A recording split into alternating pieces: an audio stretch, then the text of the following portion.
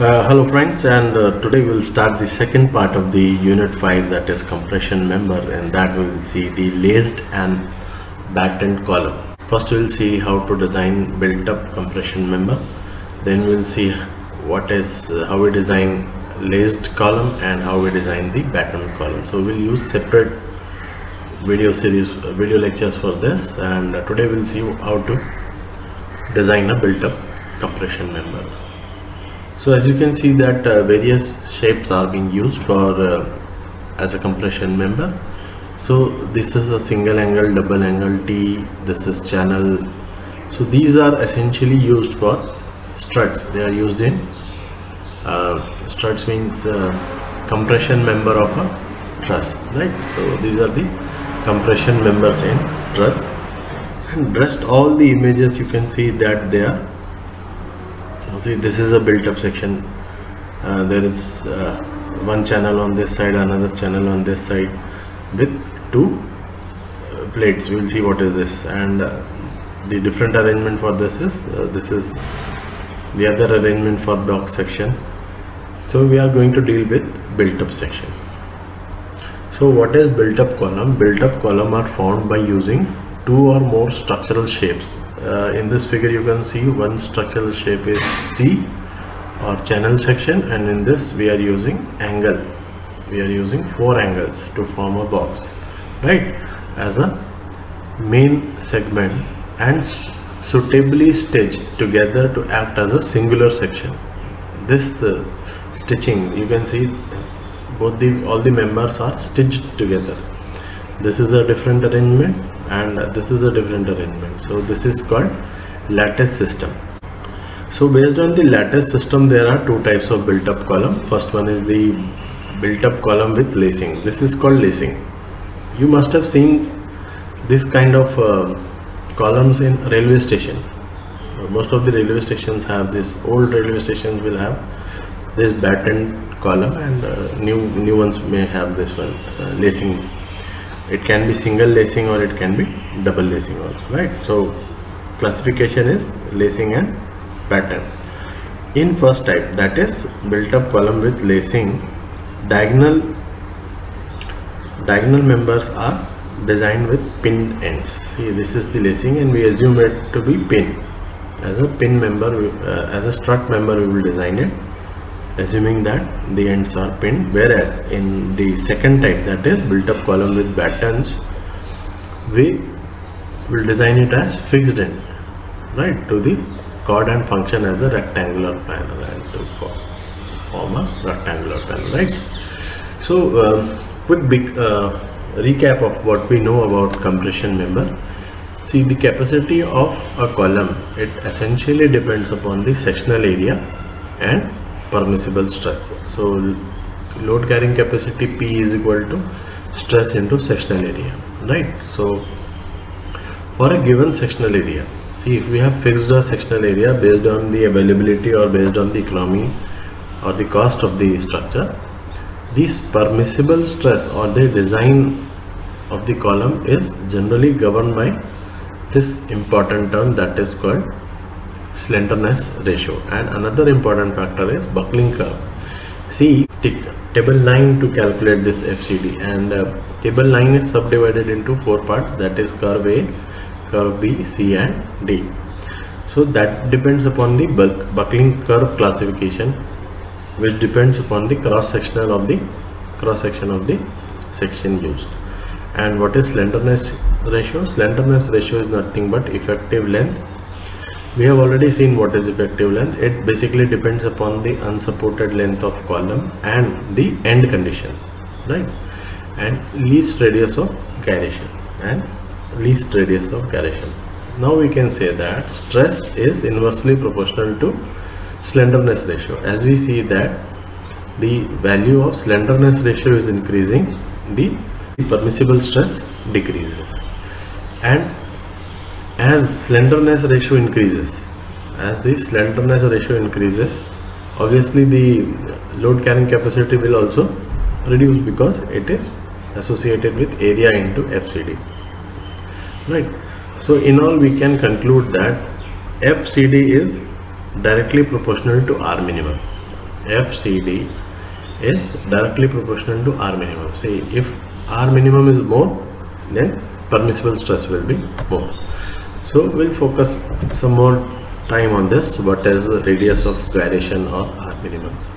See, as a designer we cannot change the length of the column, but definitely we can play with this section, right? We can play with the geometry or the cross section of the given structure, right?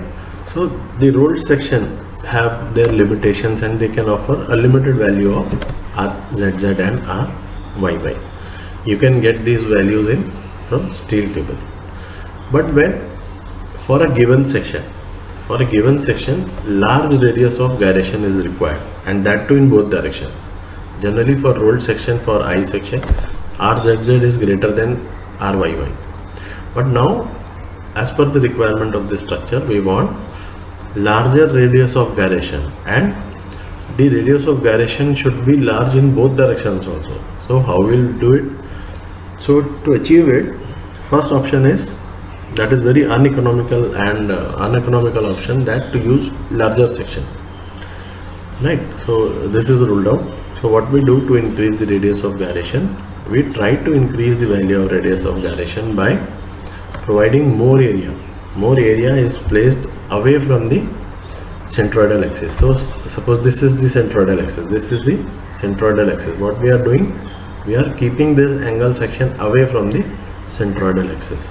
We are keeping this is the centroidal axis, we are keeping this section away from the centroidal axis. This is how we play with the radius of gyration. Radius of gyration is nothing but under root I by A, right? So A is constant. In some books you will find that the same explanation is given with moment of inertia also. So moment of inertia and radius of gyration, they are used interchangeably in the explanation, right? So for selection of any section, it depends upon the requirement, right? This is IS MB 400, IS HB 400, IS WB 400. These are the two different weights for IS HB 400 that is available, right?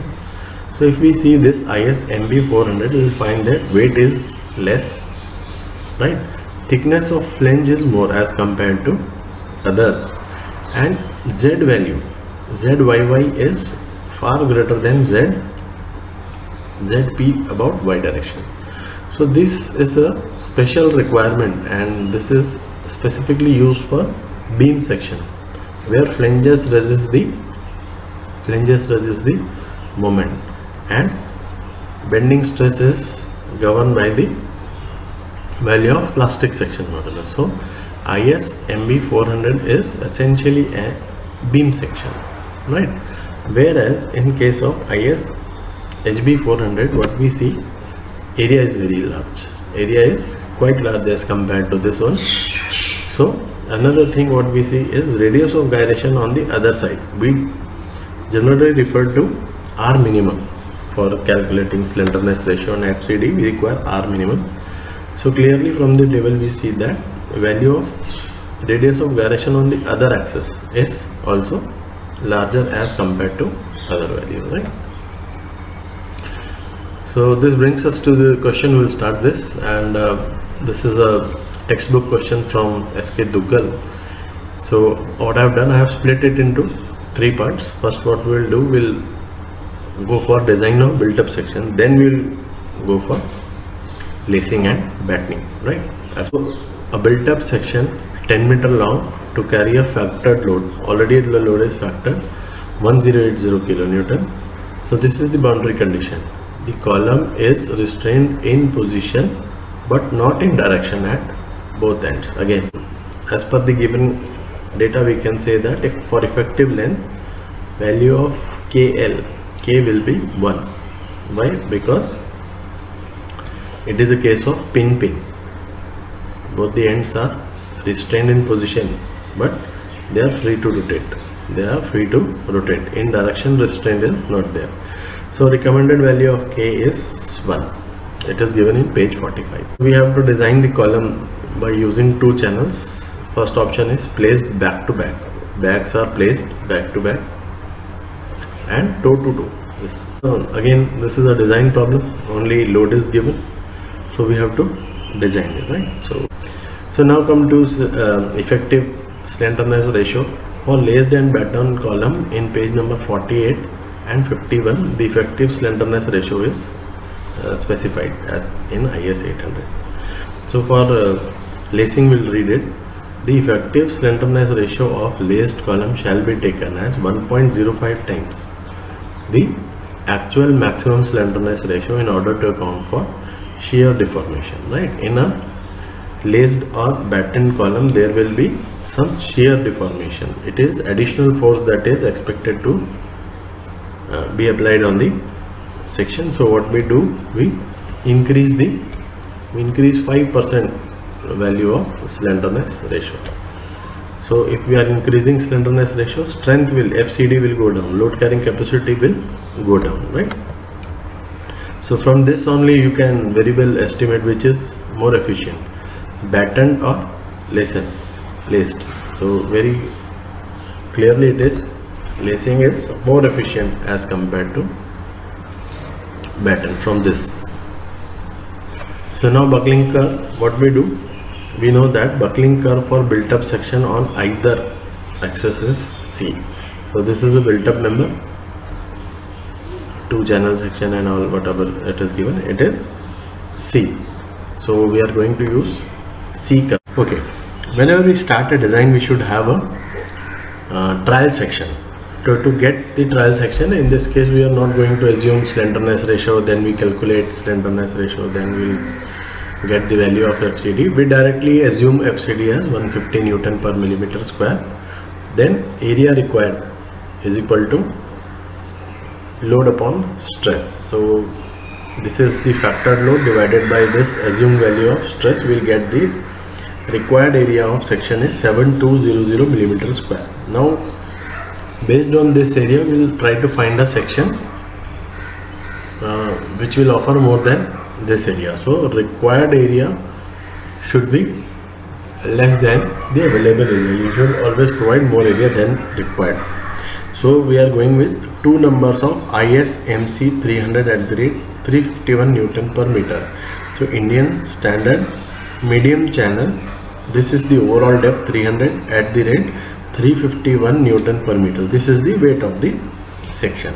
Okay, so in case of built up section, the from engineering point of view, what we do is we adjust the spacing between the section. We adjust the spacing between the centroids of the section so that radius of gyration of the composite section is approximately equal.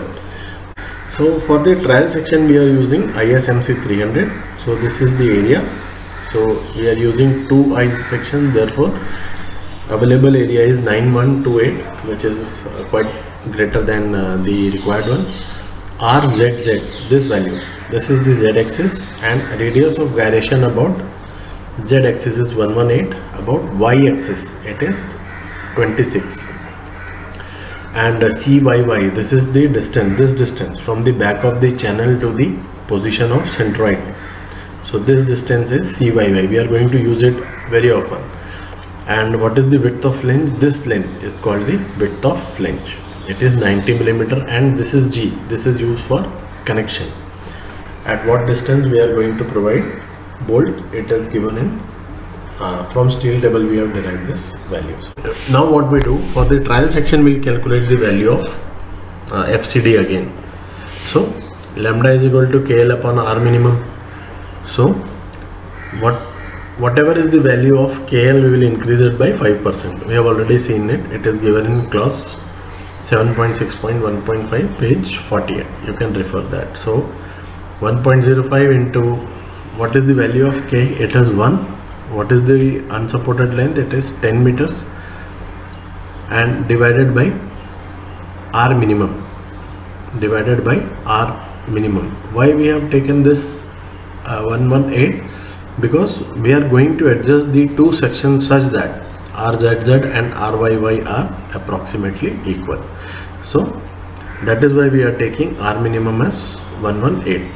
So it is an engineering application how we are going to use radius of gyration for the advantage, right? So we get the value as 88.9. So what is the unit? Any guesses? Okay, so again I'm telling that slenderness ratio lambda is a unitless quantity. So now we have the value of lambda. We know that classification is curve C. Now we'll try to find the value of FCD. So we'll come to curve C for FE 215, page 42, table 9. We'll interpolate between these values. 80 is 136, and for lambda is equal to, or KL upon R is equal to 90, value is 121. So for 88.9 the value is going to be 122.65 MPa. So now when we have the value of FCD, we'll simply multiply with the effective area. So we'll get the load carrying capacity of the section. So area into stress, we'll get the load carrying capacity of the section, which is greater than 1080. That means two sections ISMC 300 at the rate 351 Newton per meter is safe when channel are placed so that RYY and RZZ are similar. So main issue is the spacing of the channel. What is the distance between YY axis of the YY centroidal axis of the channel? So this is how we played. So to achieve radius of gyration approximately equal about both axes, we'll play with the moment of inertia. Radius of gyration is nothing but I by A. So under root I by A. So no need to calculate A and divide it. We directly what we do, equate IZZ and IYY. So we are using two channels, so we are multiplying both the sides by 2. IZZ you can directly take from steel table. No moment, this is moment of inertia about Z axis, no need to apply parallel axis theorem, right? But IYY plus area of the section into distance, this distance whole square. So what is this distance? This is spacing, what we want to find. And what is this distance? This is CYY. So S by 2 plus CYY whole square. So we'll get the value of this part. So when we calculate unknown is S, so we'll get the value of S as 183.10 millimeter.